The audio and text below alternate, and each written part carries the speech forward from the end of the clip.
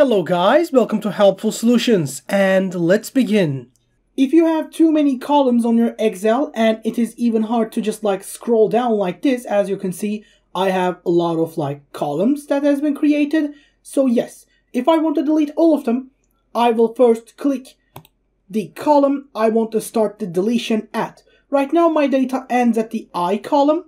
I don't have anything after the I column that I need actually. So I will start with the J column to make it look better. Then I will scroll all the way to the end of the column section. And when I find the column section, I will just hold my shift key. And while holding my shift key, I will just click on the last column that I can click on. So that way it will select all the columns in between that I want to delete. After doing that selection, all I have to do is right click on one of these selected columns like this.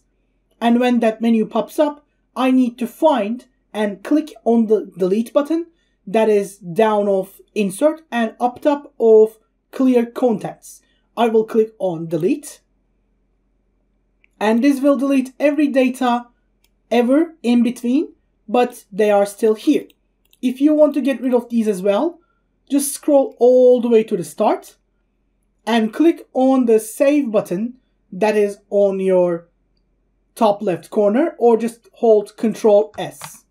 When you do that, you will see that all of these columns are now gone and it is back to the Excel's minimum number of columns that can be given to you.